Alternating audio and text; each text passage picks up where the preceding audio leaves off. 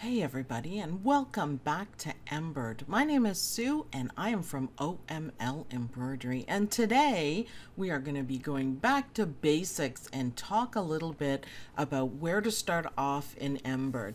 Now, one thing I want to tell you guys, if you have EMBIRD Basic, that includes Manager as well as the editor. So I'm going to spend a couple days, a couple videos going over what you can do in Manager and Editor. So let's talk about Manager first of all. Manager is where you can manage all of your embroidery designs. So if you're not a digitizer, you won't have the Studio plugin. The Studio plugin is for digitizing only. So if you're not a digitizer, you can still take advantage of EMBIRD. It actually does a lot of stuff. You will be very surprised. You can manage, you can see all of your designs, and you can do so much in Manager.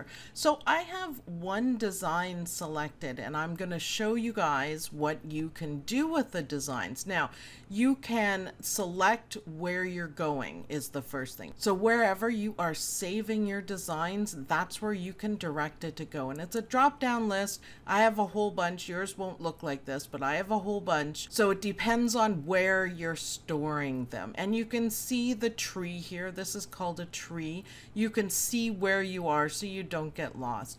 Now you can sort them as well as you're going through stuff. So if you download something and it has a whole bunch of different formats to it and you only want to see your format, you can just click on this and look what happened.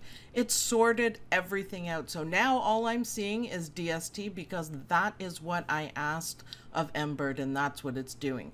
So you can sort through all of them, and now the other thing you can do is sort them differently, so by date, by size, and alphabetically by name. I find this one is the most handy for that. So there's all different, look at all of these filters. It's called a filter, so it'll sort it through you. If you want to see all of your zip files, it's right there. So I have a few selected that I use or that are automatically selected. It's probably the default for me, but that's how you can, and you can even manage that. You can remove all and pick the ones that you want. So that's super handy for viewing everything. Now, what if you want to see more? You don't want to see just one design. I want to see more.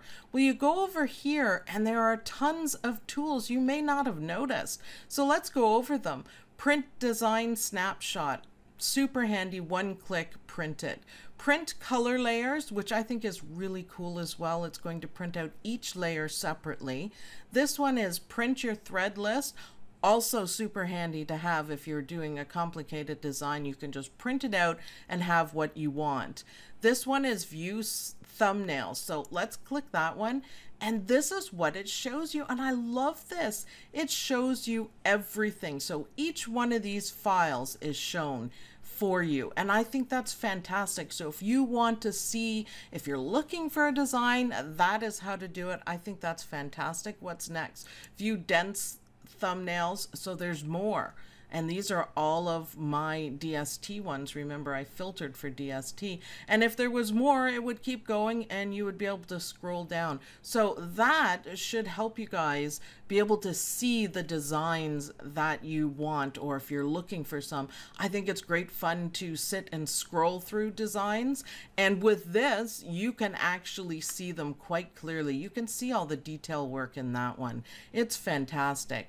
And this one is view very dense design. So it's just making it smaller. Again, if you had more, it would be all showing here, but it really does give you a great idea of every design file that you have. And you can see it. So if you're searching for something and you don't feel like going through all the names, you can just look at icons. How's that for fantastic? A really good time saver. View file is a good one. View color layers. So if you want to see to view the color layers, now there's also a list of everything in that folder. There's a list of everything down the side here. So if you want to see one, you double click on it. Double click, 2 clicks, there you go. I love that one, by the way.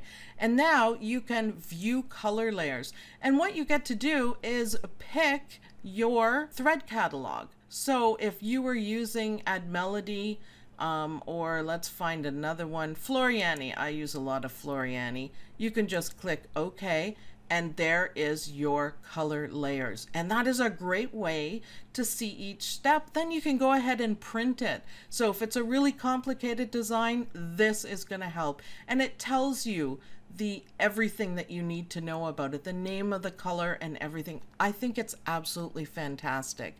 This one is view thread list. So click on that. That is your thread list. And I think that's fantastic as well. Super handy, and it matches it up, and I love it. So this is a real time saver, and it's a really handy tool for everybody using embroidery designs. So let's cancel that. We still have the same design up. So you can view dense thumbnails. Now I have one selected, so it's only going to show one, and very dense thumbnails. So it's just going to make it smaller for you. Now, again, I have just one selected, so that's why it's only showing up one. Now, if you click the star here, it's going to, you have a selection if you want to go back and see everything that you have, just in case you have a different format that you didn't see. All supported files is this little star, and if you add in a shift key, it's all files. A control key, it's all embroidery files, and alt is all image files. And yes, you can see images in EMBIRD Manager as well, but we will do that on the next video. So thanks everyone for watching. I hope you guys enjoyed this video so you can see your icons and save yourself some time searching for those wonderful designs. Thanks everyone for watching, and I'll see you guys in the next video.